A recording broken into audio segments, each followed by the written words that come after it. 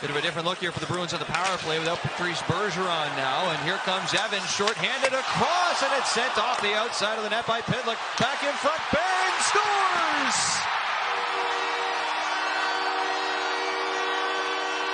Teams has kind of been a little bit of a back and forth, and the Canadiens do a good job to get it out, which is Evans gets it down the wing, and then on his back end gets it over to Pitlick, and then the puck comes back to Evans, and you see Barron come in from the point with the one